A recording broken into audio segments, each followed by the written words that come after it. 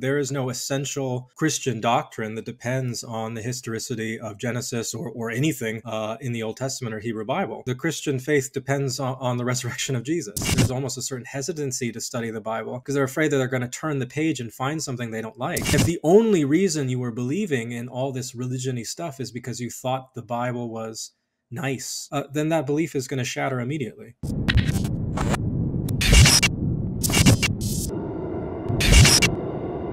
Hey everyone, this is What Your Pastor Didn't Tell You. Today I'm on with Dr. Aaron Higashi. We're going to be talking about documentary hypothesis, what he considers to be evidence for it, as well as how he is still Christian while believing in the documentary hypothesis. How are you doing today, Dr. Higashi? And can you give us a little bit about your background? I'm doing very well. I'm still finishing off Thanksgiving leftovers, kind of rounder than I usually am, but no, I'm doing very well. Thank you for asking. I'd be happy to talk about my background a little bit. My name's Aaron. I did most of my growing up in Colorado Springs, Colorado, where I went to study philosophy at the University of Colorado, Colorado Springs. I got very interested in moral philosophy in particular and how the Bible can be used in questions of moral philosophy. So I went on to pursue a master's degree in biblical studies. And then since you can't do anything with a master's degree in biblical studies, I went on to get a PhD in Hebrew Bible at Chicago Theological Seminary. And I just finished that last fall. For the past 6-7 years now, I've been an adjunct faculty member at the College of Theology at Grand Canyon University in Arizona, where I teach some courses in philosophy and ethics and Bible and sort of introductions to Christian theology. But I've been on TikTok lately, making some TikToks, talking to people about Bible, just trying to make academic biblical scholarship more available to people, sort of break out of the ivory tower a little bit and get some of this information into people's hands. Yes, and that is very appreciated by a lot of people. Okay, so question for you. You are a Christian, correct? And yes. Do you believe the Bible is inspired? Yeah, I do. I think that, there are a lot of different models of biblical inspiration, different ways of thinking about how it works.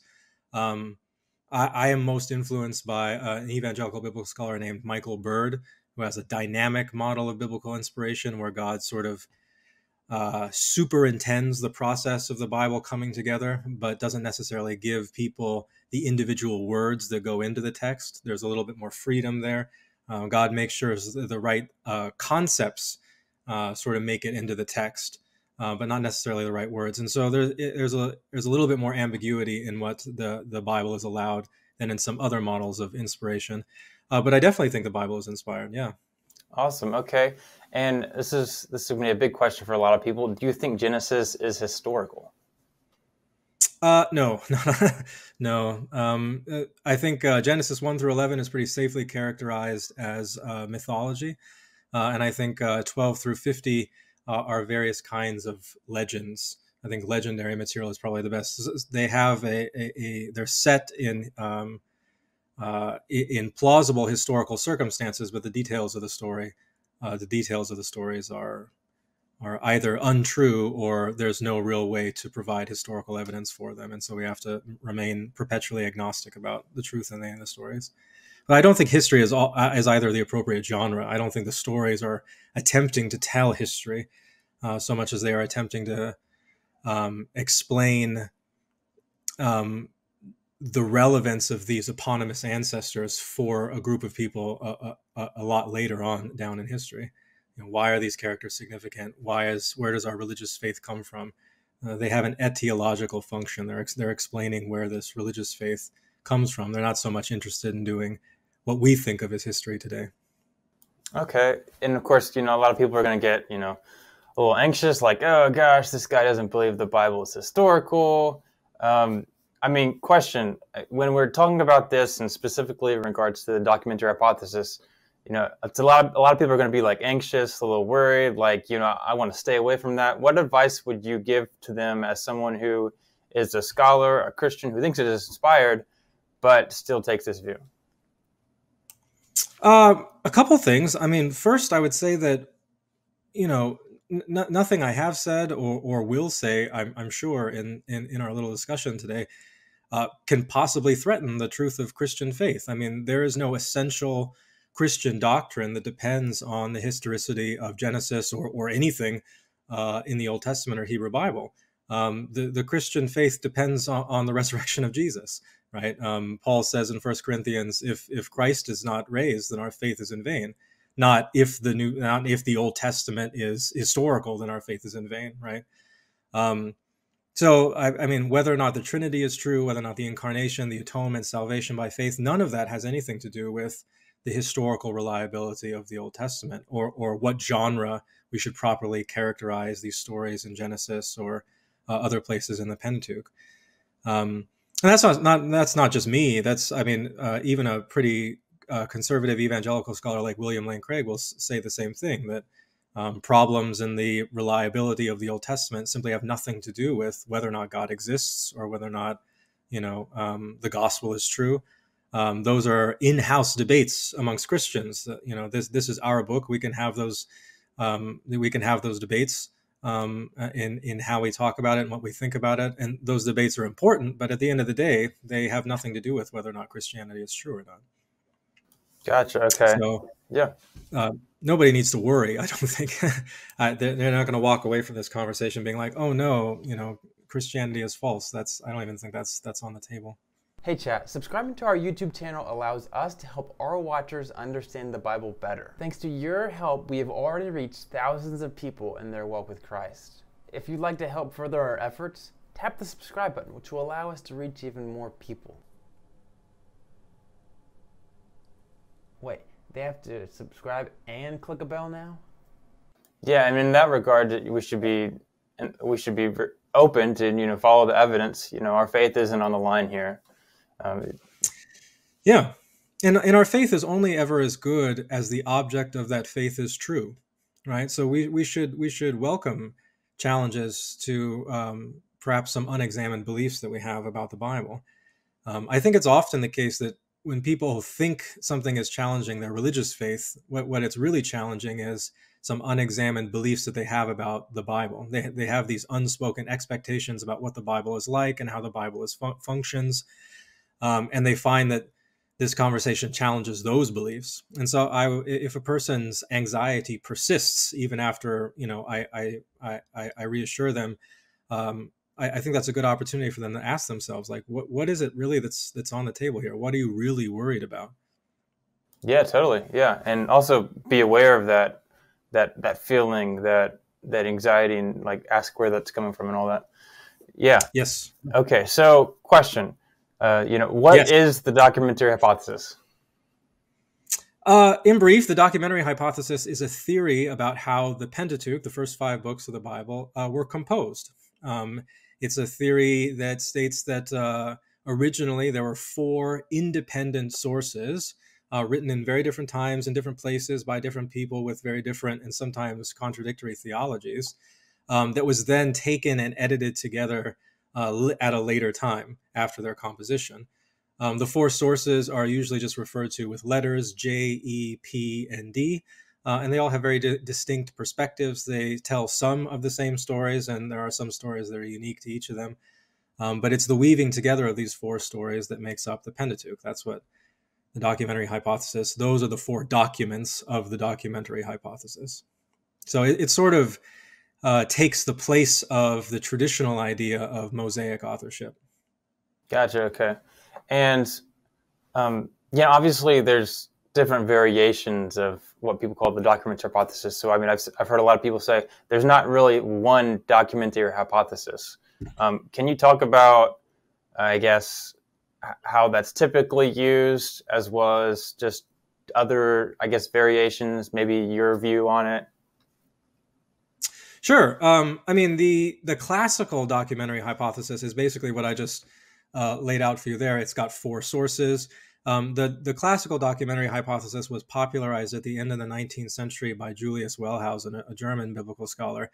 And for him, a really important part of the hypothesis wasn't just that there are these 4 sources that were edited together to make the Pentateuch, but that also that we could assign dates to these sources and that we could reconstruct the history of ancient Israelite religion with these 4 sources. So he lined them up, J first, E second, D third, and then P last. And he put forward the idea that ancient Israelite religion degenerated over time. It started off as this spontaneous, prophetic, sort of emotional kind of religion, and then degenerated over time into a sort of state-sanctioned, legalistic, cultic kind of religion. And there was a fair amount of sort of anti-Semitic bias baked into that, the idea that sort of this ancient Jewish precursor was getting worse somehow over time. So that's sort of the classical documentary hypothesis. There's been a number of significant variations since then. One is called the supplementary hypothesis, which has an older version, but was popularized in the 1970s in the English-speaking world by a scholar named John Van Seters, and he had very different ideas about the dates of these sources. He thought that D, the D text was actually one of the first ones. That P came after that, and that J and E were actually just the same source that was sort of put together in various fragments. So instead of there being 4 originally independent documents, there was one text that was then supplemented, hence the name supplementary hypothesis. One source that was then supplemented by 2 significant additions. And that's sort of backwards from the way that most documentary hypothesis supporters sort of think of it. But that's prominent in some parts of the English-speaking world.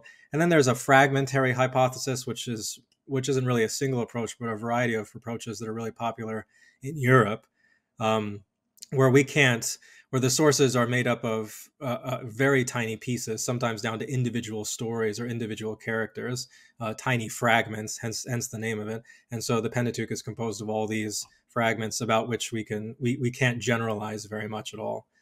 But all these variations have in common some basic things. The idea that the Pentateuch was edited together out of a variety of independent sources. All that is held in common by all these different approaches. More recently, there's been what's called the neo-documentary hypothesis, and that's what I'm sort of, I suppose, a proponent of, and that was popularized by Joel Baden and Jeffrey Stackert.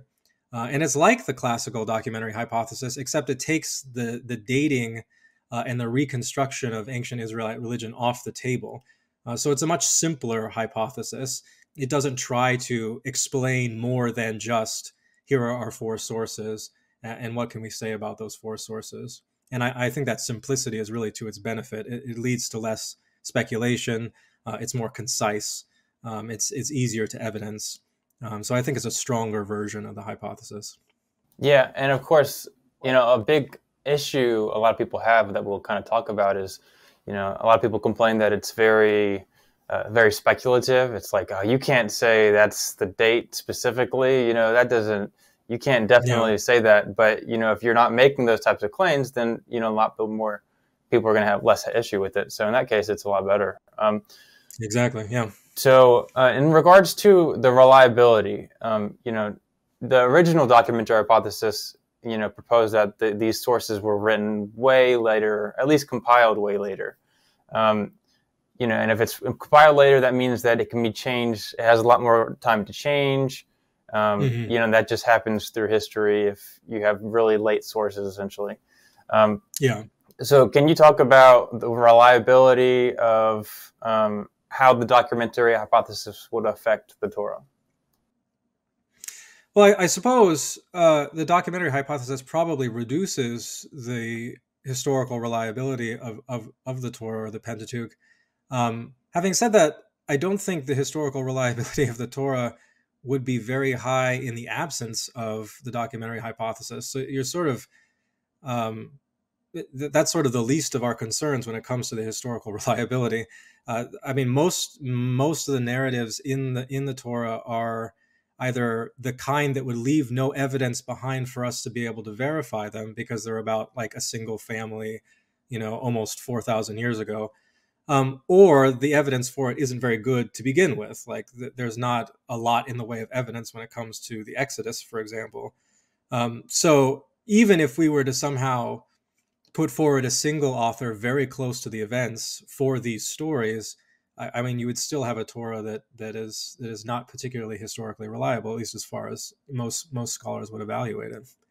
So I don't think, I mean, I don't think the documentary hypothesis is going to sort of swing it from super reliable to unreliable. It's going to take it from not particularly reliable, or at least questionable, to slightly more questionable, I suppose. So I kind of assumed that you would make the argument that, like, they weren't really concerned as much with history at this time period. But you're kind of saying that we don't have as much to verify. Well, it seems like what you're saying is we don't have as much, historically speaking, to verify these claims. That so we don't really have much reason to think that it's historical to begin with. Like, do you see what I'm getting at there? Yeah, I mean, it depends on. I mean, there are different kinds of reliability, but for us to be able to confirm, for example, that a story in Genesis happened, like, how would we go about doing that with historical or archaeological evidence? How would we? There would be, Abraham is not going to leave behind evidence, right? Abraham is not. We're not going to stumble over, some inscription somewhere that says, Abraham was here or something. Abraham with his wife Sarah and his, maidservant Hagar have been here. We're not going to find something like that to be able to confirm that story. So as far as that kind of historical reliability is concerned, is it confirmed evidentially by archaeological findings? Most of the Torah is simply never going to have that, just in principle. You are right. That's a lot of this isn't history writing to begin with, right? These are sagas and legends and founding myths for a people group a long time ago. So. And many of the stories, through the lens of the documentary hypothesis, are going to be edited together anyway. So the stories we get are already not the original stories that people told, but rather a product of many of these stories having been edited together. So it's probably not trying to be history, and our ability to historically verify it is very low, essentially, regardless of the documentary hypothesis. Yeah, so it seems like what you're saying is that we don't have a lot of evidence for it. We don't even know from the biblical text that it's trying to portray itself as history. And and in that regards, unless if you're, I guess, assuming it, or you have extra reasons from the text to say that it's historical, then there's not much of a reason to conclude that it's historical. Yeah. All right, cool. All right. So what would you say is the opinion of scholarship today on the documentary hypothesis? I think there is broad consensus that something like the documentary hypothesis is true. Recently, Conrad Schmid, who's a sort of a proponent of the fragmentary hypothesis and is generally pretty critical of the documentary hypothesis, wrote a review of some of the work of these neo-documentarians. And in that, he says, if all we're talking about is multiple independent sources edited together over time, then virtually every biblical scholar is a documentarian. And I think he's generally hostile to this perspective. So I think it means quite a bit for him to say that this is the general consensus. But you can also look at, like, introductions to the Hebrew Bible written by mainstream biblical scholars that are actively participating in Society of Biblical Literature and stuff like that, and you will find the documentary hypothesis brought up time and time again in introductions to the Pentateuch as a standard way that biblical scholars read this material. Even if, I mean, every biblical scholar has their own sort of small modifications or private theories about this, that, or the other thing, the dating of this source or the relation of this source, or how we chop up this verse to go with this source or that. I mean, there are a million tiny variations, but I think it is far and away the general consensus amongst biblical scholars, something like it at least. Now, I've been told that, and I think Joel Baden has kind of even confirmed it in some regards, that in Europe, there's a lot of scholars that are going away from it. Do you know anything about that idea? Yeah, I mean, that would sort of be represented by Conrad Schmid, who I mentioned. That European wing is much more. First of all, they're not so much interested in looking at sources, but in the traditions that accumulate around the sources. So there's a methodological difference there.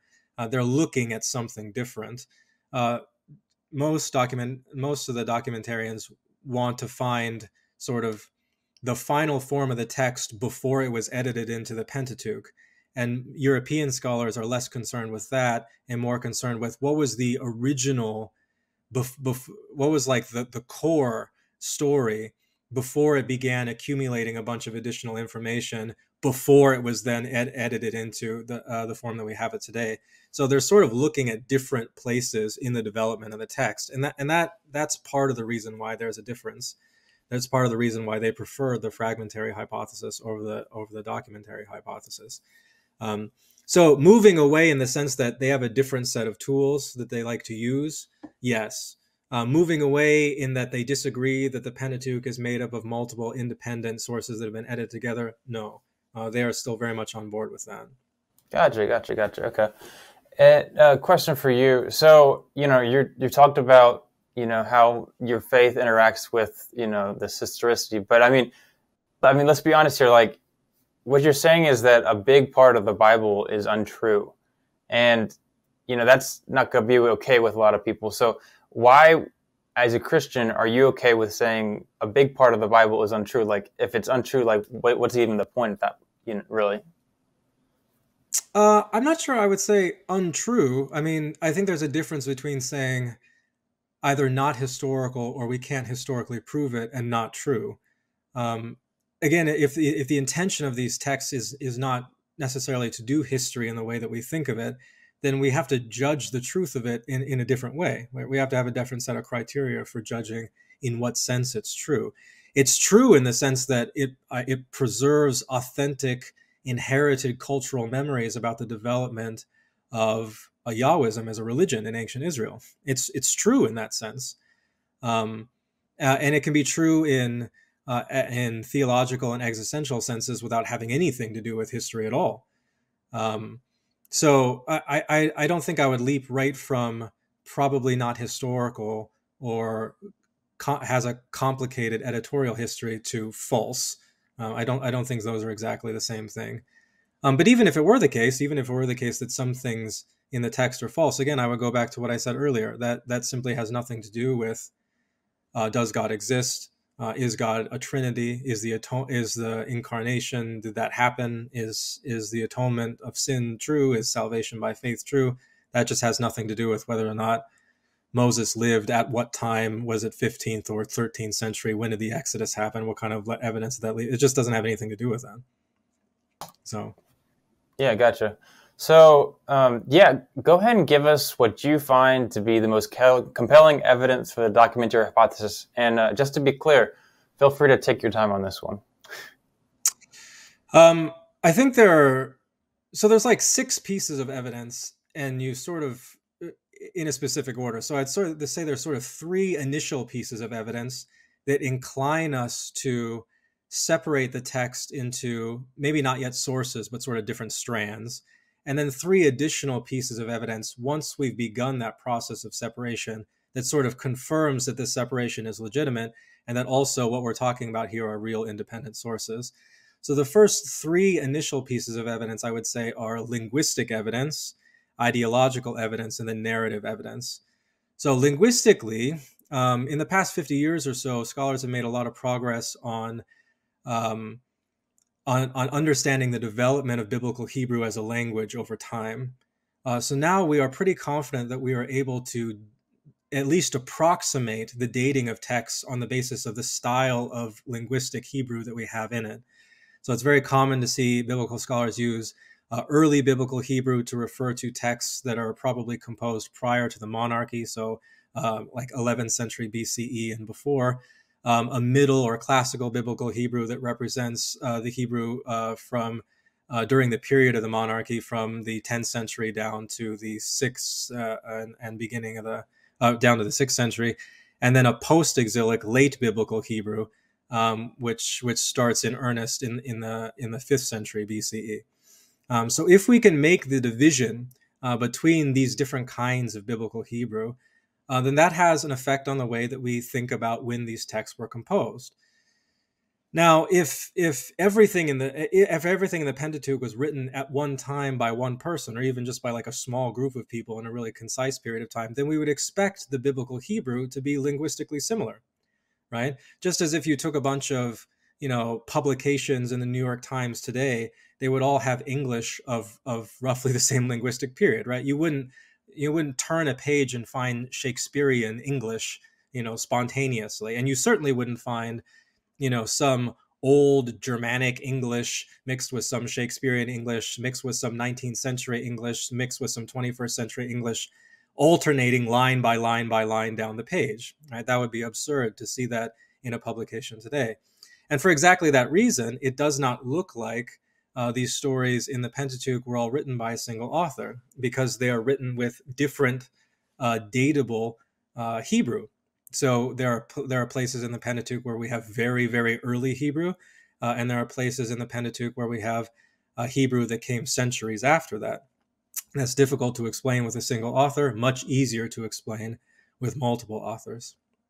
The second kind of evidence would be ideological. So in the text, we have any number of not outright contradictions, but tensions between perspective on things, different understandings of what kind of God is, different understandings of the way that God interacts with human beings, different understandings about which geographic regions these ancestor figures were most active in, different evaluations of characters, this character evaluated in positive ways, and then later spontaneously evaluated in negative ways for next to no reason. These kind of tensions are difficult to explain with a single author. They're much easier to explain with multiple authors who have conflicting perspectives on how best to characterize God, how best to characterize these human figures that appear in the story, how best, which stories are they most interested in. We have some stories that are very interested in places in southern Judah, and other stories that are very interested in more northern locations. And you have characters sort of moving back and forth in very jarring ways. That's difficult to explain with a single author. But I think the most compelling single piece of evidence is of a narrative nature, and in particular, narrative contradictions, where you have a same or very similar story repeated with contradictory elements in it. And I think this is probably the defining piece of evidence. It certainly is for the neo-documentarian hypothesis, for proponents of the neo-documentary hypothesis. So this is the key piece of evidence that leads us to posit multiple authors. There are contradictions in the text. Genesis chapter 1 has a creation story. Genesis chapter 2, verse 5 and following has a different creation story, and they contradict each other in a number of places. There are two stories of the call of Abraham. There are two flood stories. There are two accounts of the revelation of the divine name to Moses. There are three legal collections, at least, in the Pentateuch much later on. There are two stories of the crossing of the Red Sea. These are called narrative doublets. One proponent of the documentary hypothesis, named Richard Elliott Friedman, has a list of 31 doublets that occur in the Pentateuch, where we have repetition and contradiction between story elements. And it's very difficult to understand why a single author would do this, and especially why a single author would do this so many times in this particular genre of literature. So I think those are like the three major pieces. That prompts us to sort of start thinking about different strands. And then once we do that, there's other evidence as well. These different strands are tied to different historical eras. These different strands have different relations with other texts outside the Pentateuch. And these different strands have very different interests. They tell different stories about different things in different language with different terminology. So once we make that initial distinction, the distinction is then confirmed by all this secondary evidence as well. Gotcha. You mentioned by dating. So are you referring to something like Deborah's song and, what is it? Moses has a song, like that kind of archaic Hebrew? Is that what you mean? Yeah. So a couple of our examples of the earliest Hebrew in the Hebrew Bible in general are in songs. So the Song of Moses, the Song of Deborah, the Song of the Sea in Exodus 15. So there are a variety of songs that preserve, but there's other instances of older Hebrew. I mean, generally speaking, the Hebrew of the J source is older than the Hebrew of, for example, D that writes Deuteronomy. So that even that smaller difference is noticeable, and we can sort of map that out linguistically and tell that which between these two is older on linguistic grounds. And there shouldn't be, if they were both written by the same person, there shouldn't be any difference at all. But there's a significant difference there. And the way that's stated is basically you have certain words that are used and then they're not used. And then I would assume also extra biblical text or confirming those dates. Is that kind of how it works? It's not just word usage, because words can be preserved and they can change meaning and stuff over time. But it's the conjugation of verbs. It's the presence or absence of particular particles.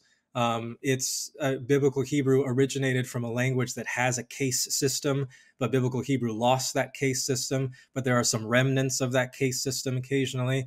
There are multiple ways of, for example, expressing the relative pronoun in Biblical Hebrew, but one is much more popular in earlier Hebrew and then sort of falls off and transforms in later Hebrew. The latest kinds of Hebrew we have reflect Aramaic influence. There's no Aramaic influence to go around until the post-exilic period, because Aramaic is the administrative language of the Persian Empire. So no Persian Empire, no Aramaic influence. So it's not words so much. That wouldn't be a very evidentially strong ground to base it on. But it is grammar, and it is influence from other languages. Gotcha. Okay. Much appreciated for explaining that to me. Okay. So one of the biggest arguments for the documentary hypothesis, as you mentioned, is the seemingly abundant contradictions that exist between the two sources. You mentioned Genesis 1 and 2, all throughout Genesis, Exodus, the laws, all that kind of stuff.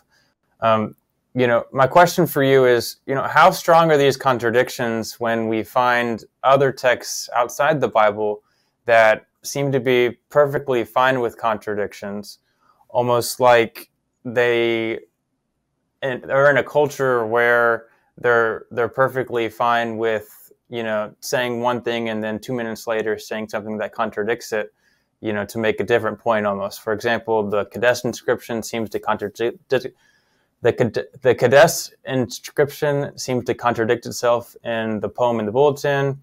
There are many creation myths in Egypt where they seem to be conflicting in a lot of different points. The Code of Hammurabi and even texts within the Bible point to ancient peoples possibly seeing their laws as more closely related to guidelines than, 21st century law texts. So, if we have reason to think that they're okay with contradictions, that we have other texts where one writer writes a text with contradictions in it and seems to be okay with it, why can't we say that the biblical writer is possibly doing that? It would depend a bit. I mean, a couple of points to make. First of all, there are no contradictions outside the Bible like the Bible's contradictions, because there is no long-form historical prose outside the Bible anywhere in the ancient Near East. So this is not a genre that any other group of people that we have texts of is writing in. Other cultures are writing in, for as far as like public writing is concerned, the epic mythic poetry or monumental inscriptions like the Kadesh inscriptions, for example, but they're not writing long form historical prose. So the situation is very different when you contradict on a plaque that you put up somewhere at one temple versus putting up a plaque commemorating the same event at another temple 50 miles away, like we have with the Kadesh inscriptions. That's a different kind of contradiction with different ramifications than a contradiction in an edited volume of a large collection of historical prose stories. So I think there's an initial question about whether or not those examples are relevant at all, simply because they reflect a very different genre and a very different attitude towards writing. Secondly, I mean, as far as the Kadesh inscriptions are concerned, I mean, for those who don't know, the Kadesh inscriptions are a series of monumental inscriptions written during the 13th century BCE commemorating Ramses II victory over Hittite forces. And he, so far as we can tell, commissioned the composition of a bunch of both poetic and prose monumental inscriptions at like 10 different temples all throughout his kingdom to commemorate his victory. Whether or not he won is something of a matter of debate, but to commemorate the battle with the Hittites. And people have pointed out, I think this is a major element of Joshua Berman's argument against the documentary hypothesis. People have pointed out that, hey, in those instances, some of these monumental inscriptions contradict each other. First of all, we don't actually know whether or not these inscriptions were written by a single author. It's plausible that they were commissioned by a single person, namely Pharaoh Ramses II. I mean, it stands to reason that he commissioned them to be composed. But whether or not they were actually written by a single person, what information they had to compose them, we simply don't have access to that. So we're doing a lot of speculation to make the Kadesh inscriptions relevant to what's happening in the Bible. But even if we assume that despite the disparity in genre, and even if we assume that it really was sort of a single author effectively writing a single contradictory text over and over again, there's not much reason to expect that this was normative during this time period. I mean, that would give us one other example. All that could tell us at most is that it's possible for a single author to contradict themselves, but we would still need to ask the question, well, which is a better explanation? Right? The mere possibility alone is insufficient to overthrow the hypothesis. Which hypothesis better explains the data in the text? A single author or multiple authors? Which better explains not just the contradictions, but the linguistic evidence and the ideological evidence and all the other different kinds of evidence that we have available to us? So you can't just be like, well, it could be one person. Well, perhaps it could be one person, but what reason do we have to think it was one person is really the question here.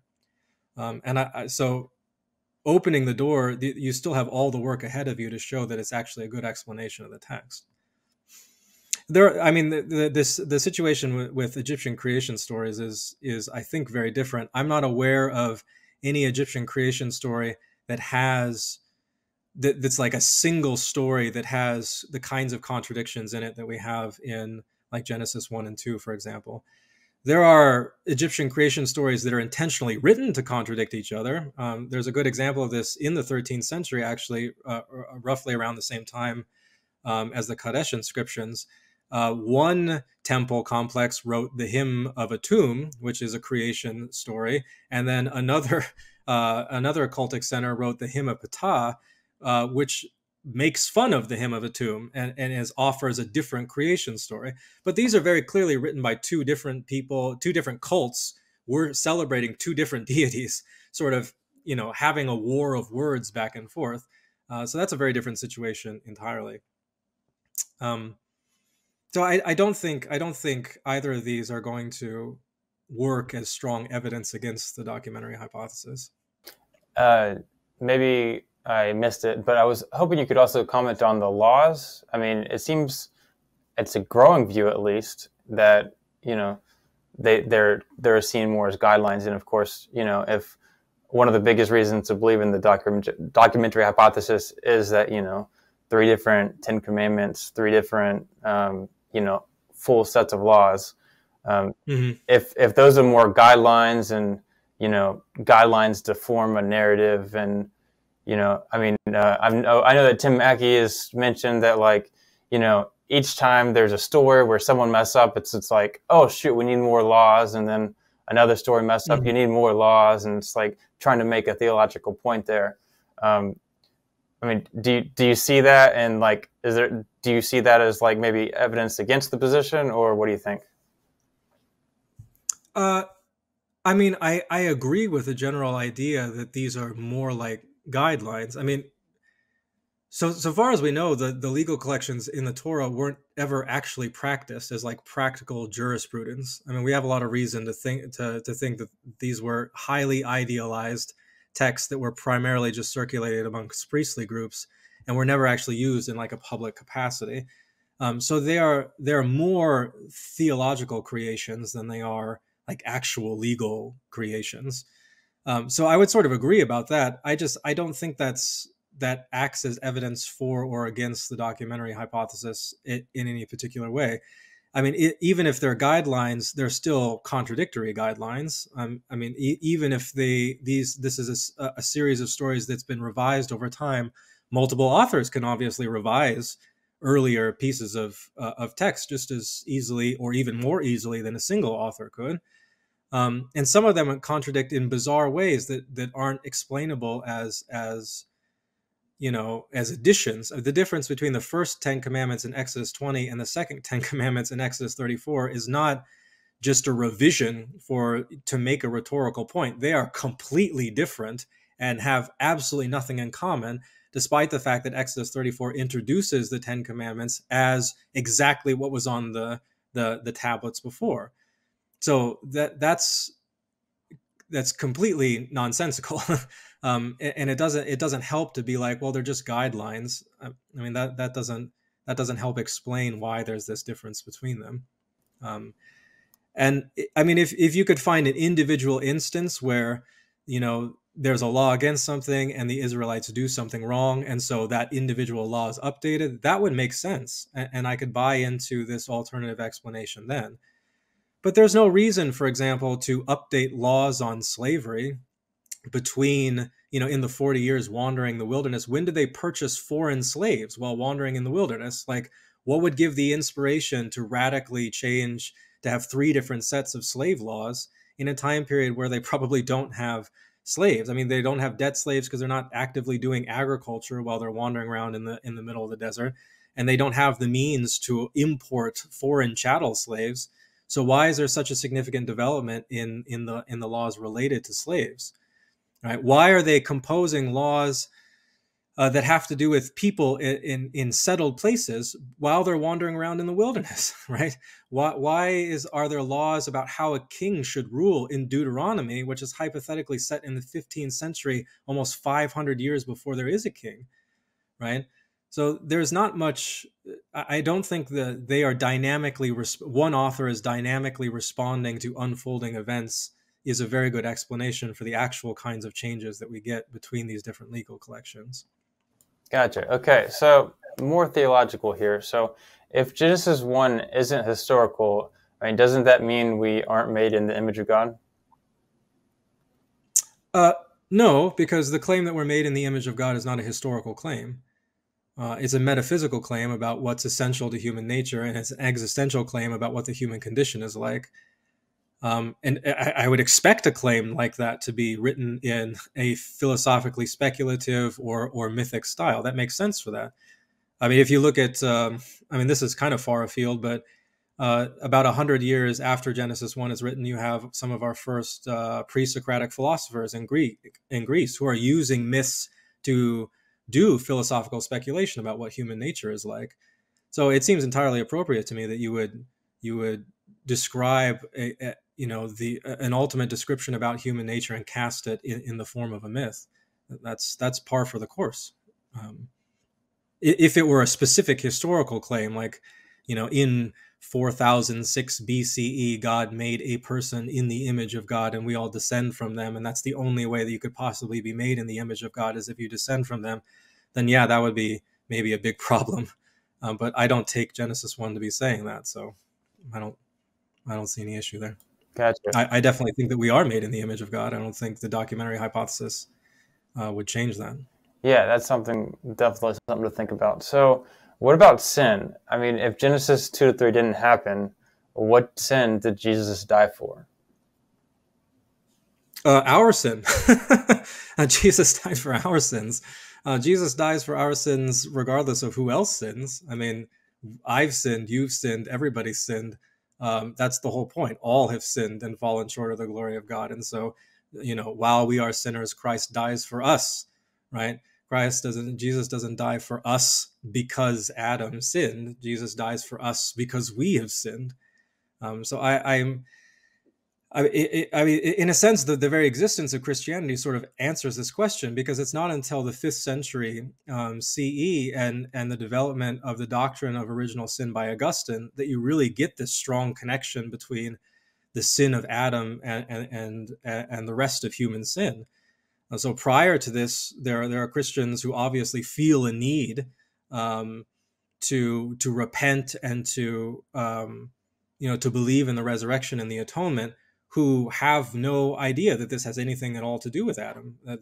There's no concept of inherited guilt or something like that would need to be cleansed by Jesus. So I think most Christians prior to that just think that Jesus dies for their sin. I mean, that's what the text says. That's what Romans says.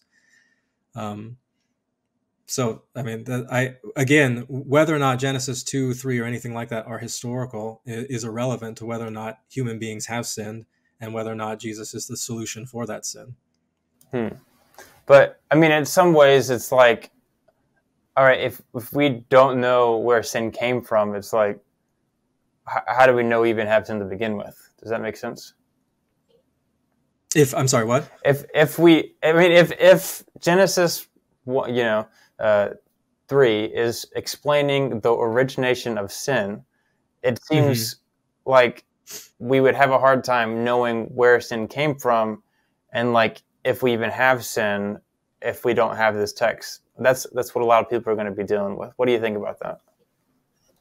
Well, I mean, no, because I mean the basic idea still carries over that sin is disobedience of God. I mean that's true regardless of whether or not Adam and Eve existed or disobeyed God, and that remains true in our lives as well. So we would still be sinning in moments where we disobey God, or where we are unrighteous, or where we exhibit sinful vices. Or, I mean, the New Testament has a lot of different ways to explain what sin is and where sin comes from. Jesus never talks. Adam and Eve are sort of interesting figures. They occupy a large space in our imagination, but they're virtually unmentioned in the Bible. I mean, Adam and what happens in Eden is literally never mentioned again in the entire Old Testament. Adam and Eve are never mentioned again except in like one genealogy, one place. Jesus only talks about Adam and Eve on like 2 occasions, once to make a point about divorce, and it has nothing to do with sin, right? And then Adam appears in a genealogy in the Gospel of Luke. So it's entirely possible to literally write a gospel and not refer to this inherited sin. You can explain the entire significance of the life, death, and resurrection of Jesus without needing to invoke these stories in Genesis, as the gospel authors did. And so I don't think it's necessary either. I mean, if it's not necessary for Mark and Matthew to do it, I don't feel compelled to do it. I don't think I need to either. Well said. Okay. So I got a question for you. So are you okay with the writers in the New Testament being wrong every time they refer to something that happened to the Torah? Like, doesn't that hinder our ability to trust Jesus when he said he was the Son of God, if he's referring to these fake stories or stories that never happened, almost as if they're historical? No, again, I mean, it's sort of, you can refer to a story, especially in like a rhetorical context or a pedagogical context where you're trying to make a point or you're trying to teach a lesson. You can refer to a story without that story being historical, and whether it's historical or not doesn't change the way that you refer to the story. So if I'm trying to, I don't know, if I'm trying to make a point about friendship and I'm like, you got to be friends like Frodo and Sam are friends from Lord of the Rings, right? And I talk about, Frodo did this and Sam did this and Frodo said that and Sam said that, and look at how strong their friendship was. I talk about that event as though I talk about these characters and the events that transpire in this film and the book before it as though they happened, even though they're fiction. You wouldn't know that they are fictional just by my reference. You would have no idea whether or not this is a nonfiction story or a fictional story merely because I'm referring to it. So when Jesus or the disciples or Paul refers to characters who may or may not have existed in order to demonstrate some theological point or some moral point, I don't think the point of that reference is to teach that those events are historical, but rather to teach whatever moral lesson or theological lesson they're trying to make, right? When Jesus refers to Adam and Eve in the garden to make a point about divorce, the point is not that they actually existed, but that there's this time, a long time ago when marriage was supposed to be permanent. That was an original intention. And then that, Jesus is making this point that it's because of the hardness of people's hearts that Moses permitted divorce, right? There's this changing understanding. God is compromising with human beings. This is a theological explanation that Jesus is giving. None of that requires that Adam and Eve actually existed. The theological lesson would be as impactful and as true regardless.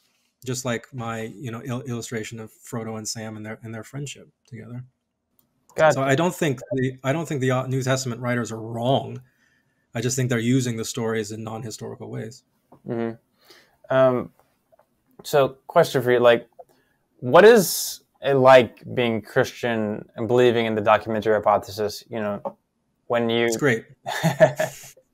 I mean, when you're sitting in a sermon at church, they're talking about, Abraham or Isaac and, or Joseph and going to Egypt.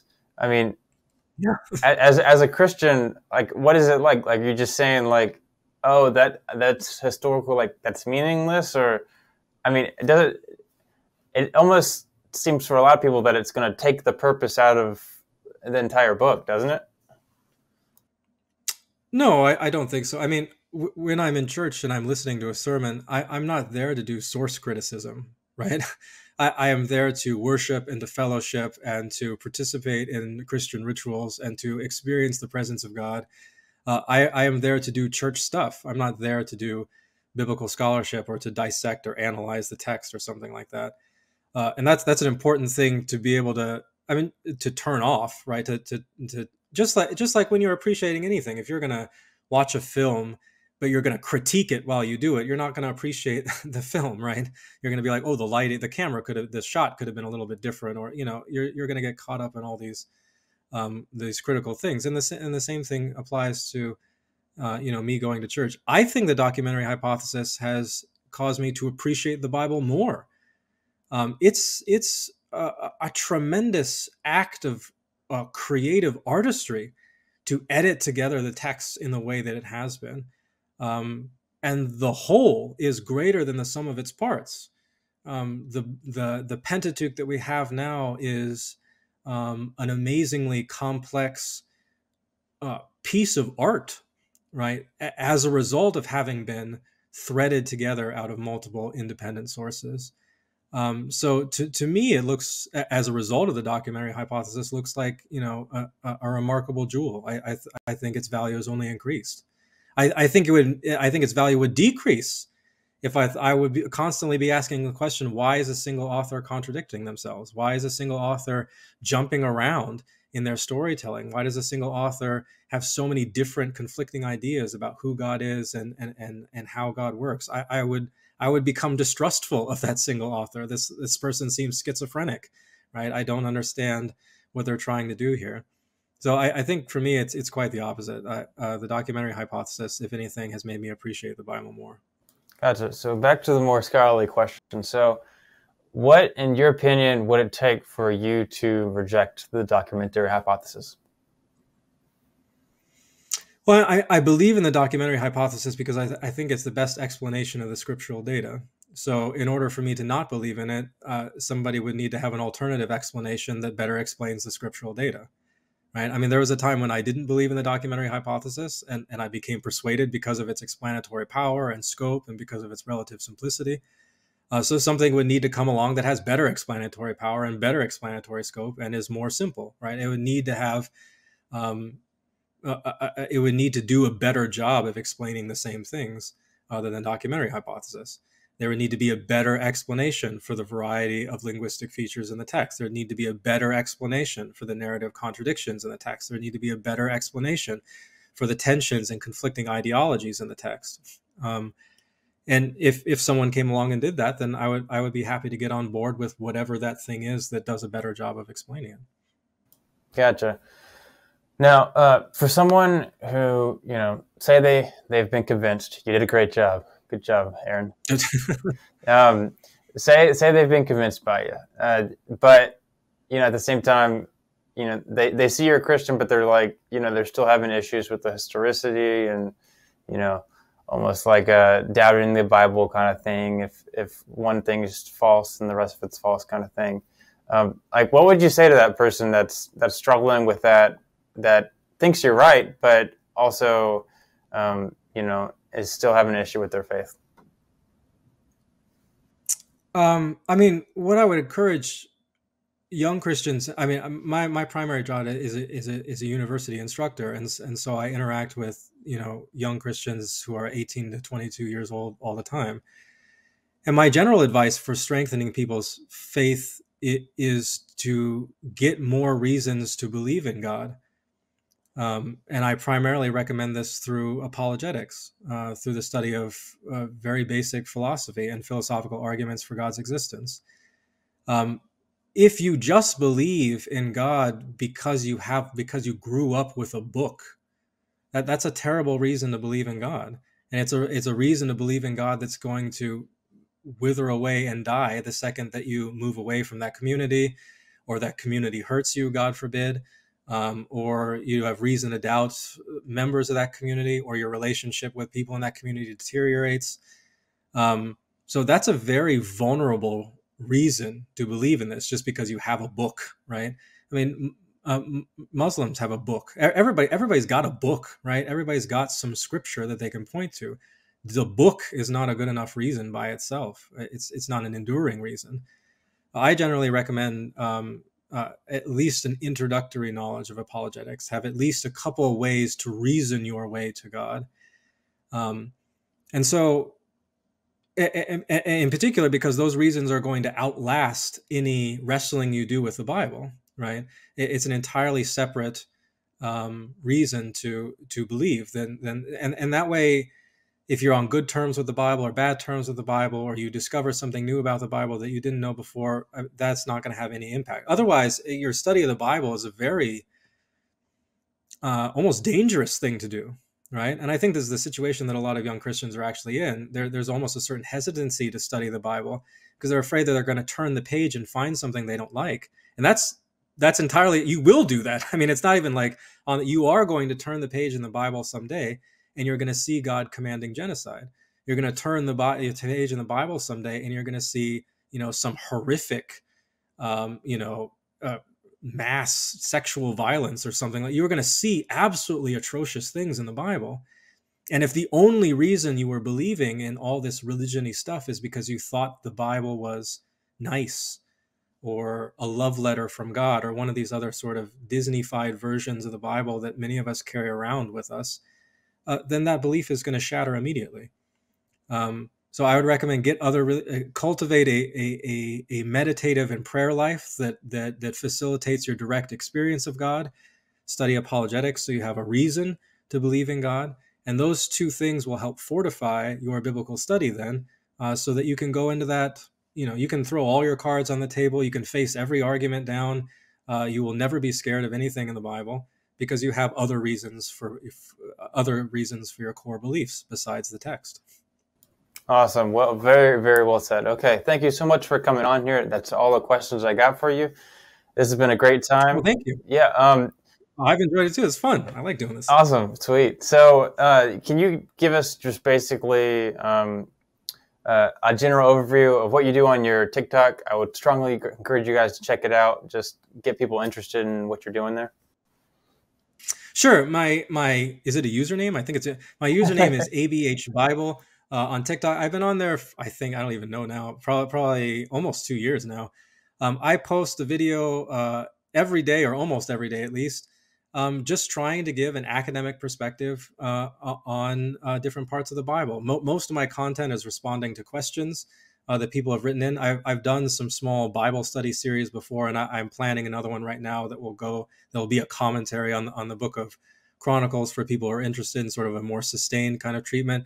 But 90% of my 90% of my content is just responding to people's questions. It's sort of an opportunity to ask whatever you ever wanted to ask about the Bible.